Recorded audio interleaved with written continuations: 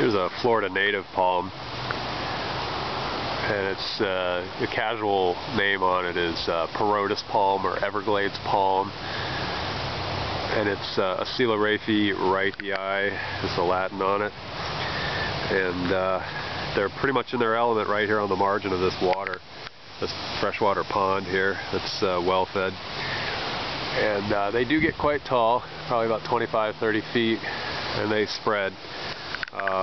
And I've seen people plant these in too dry a location, and they do not prosper in that situation. They like a little bit of water. They're used to being at least periodically inundated with water, which is why they're called the Everglades palm, because that's kind of where they live, or where they're endemic to, or endemic.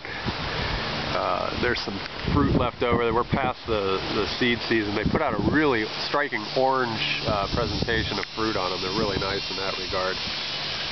So one of the Florida natives. I think there's a dozen or so taxa native to Florida, and of course this is one of them. And I like them. I wouldn't want one in my yard. My neighbor's got one right on the boundary of my property, so that's enough for me, because they do take up a lot of space, and I don't have that much. So, but if you got enough space and you got a wet piece of ground, this is a good plant rather, to put in.